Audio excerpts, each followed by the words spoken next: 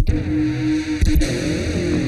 everyone, Avelina De Moray here. How you guys going? I know it's been a while. Life has been busy, so I'm just going to name this video like a little life update. I've just got a whole bunch of things to tell you, and I feel like my hair is like been on steroids or something since my last video. I don't know if it's just because I bothered to straighten it, and I usually don't, but it just seems super duper long, which is nice, and you can tell that I had the angle bob and I have not cut it since. So I'm going to give you some updates on the bags and what's been happening, and just like a health update with me. If you guys follow me on Instagram, you know that I'm suffering at the moment from like chronic migraines, like every fucking day migraines.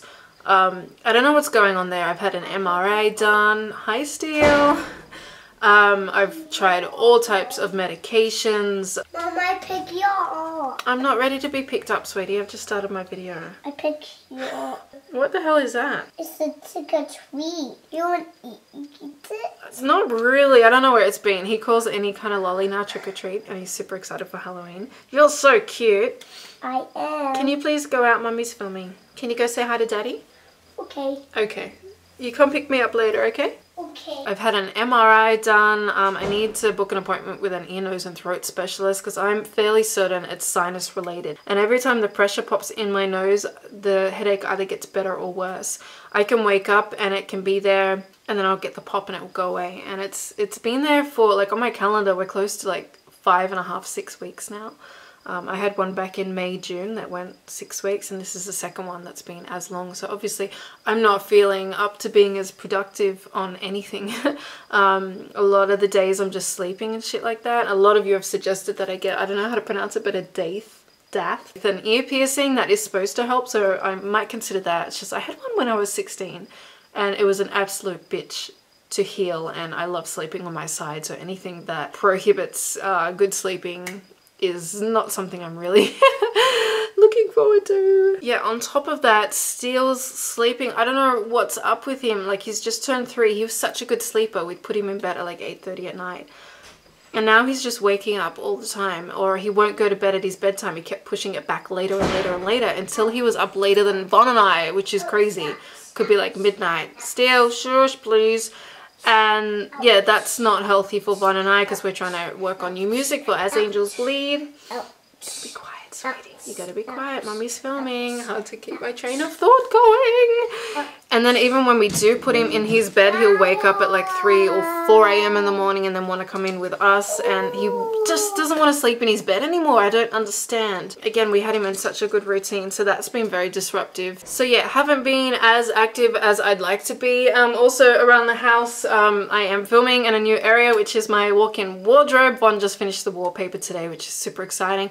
We got our new 4-meter walk-in wardrobe up as soon as it's finished, which I just need to probably put 1 or 2 chandeliers and just kind of spice the lighting up a little bit. I'm going to do that tour. I'm going to do a little jewelry cabinet tour that I promised. And of course, my bedroom tour, which is looking pretty fucking epic if I do say so myself.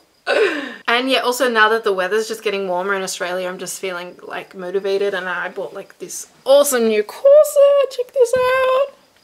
Holy moly, I feel like I end up talking about my breasts, you know. In every single video.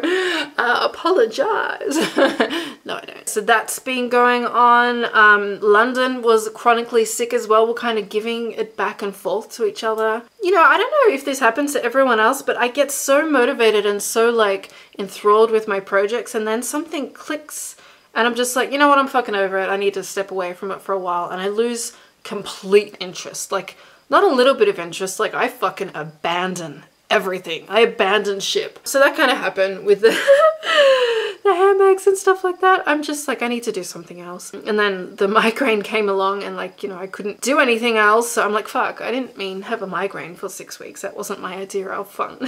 But some exciting news is that I will be coming to LA with my best friend Lisa. So I'm super excited to meet up with some of my collaborators who are in Los Angeles. So the first one that comes to mind is Lurid Fox. She's such a babe. I can't wait to meet her.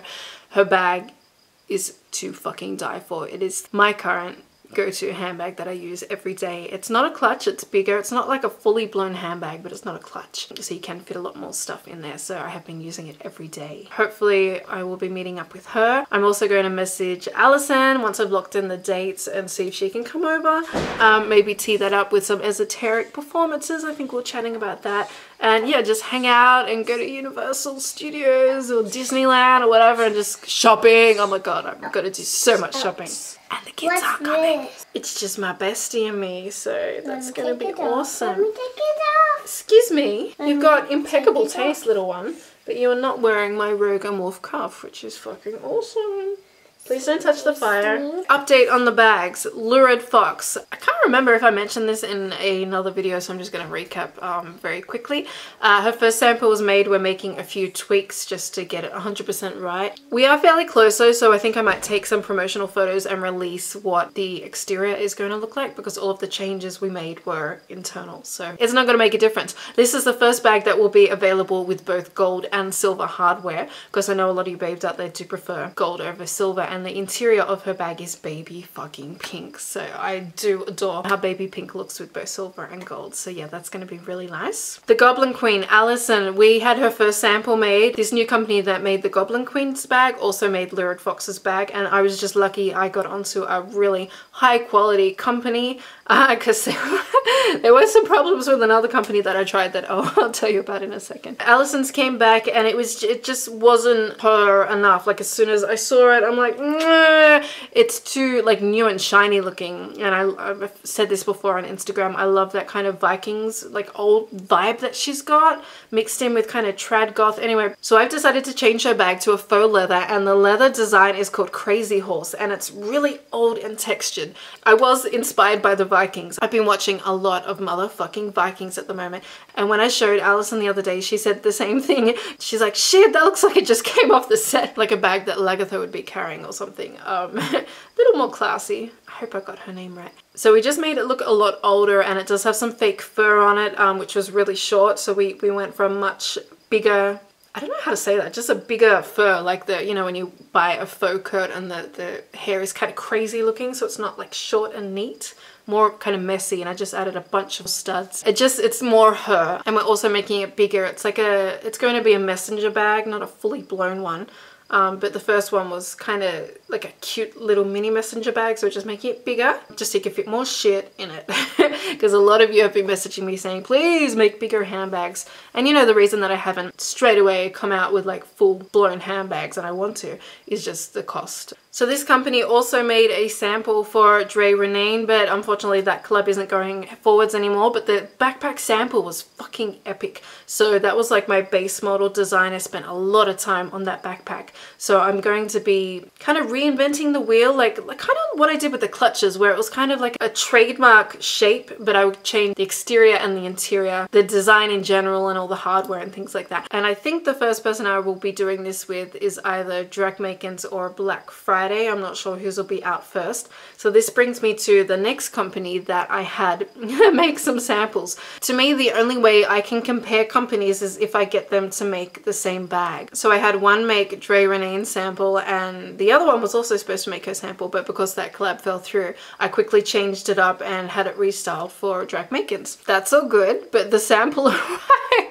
I'm sure if you guys follow me, you know where I'm going with this. It had a canary yellow interior. I might actually grab the bag so you can see it. It was supposed to be fucking red. I don't know why they went with yellow, but yeah, they fucked that up a little bit. And this same second company also did the first sample for Mahafsoon. I was so excited to see her sample, but they just fucked it up on so many levels. Warning bells are ringing, and I should not be working with them. What are you doing? I don't know. Ah! So this is the sample I had made for a mini backpack for Migraines. It is so far removed from my original design. It's yellow. It's not supposed to be yellow. And it's supposed to be a mini backpack. Like, I mean, it's still small, but yeah, it was supposed to be like 3 inches smaller than that. It might look fine. Like, to a lot of you, it was fine. I had so many comments on Instagram of people wanting to purchase it. But there are at least probably 10 design points that are different. For example, this is supposed to be metallic silver, not white.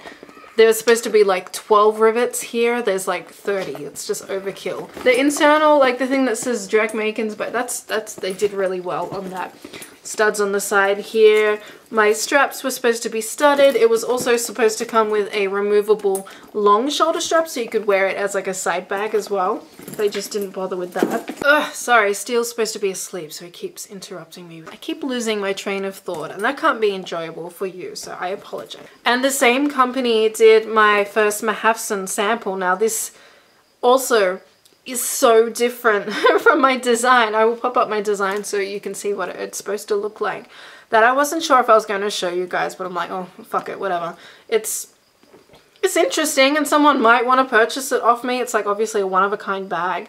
But yeah, I was joking with Mav soon that these look like nipples. And she's like, oh, I've got the nipple bag, and Drac has the banana bag. And again, this is both from the same manufacturer.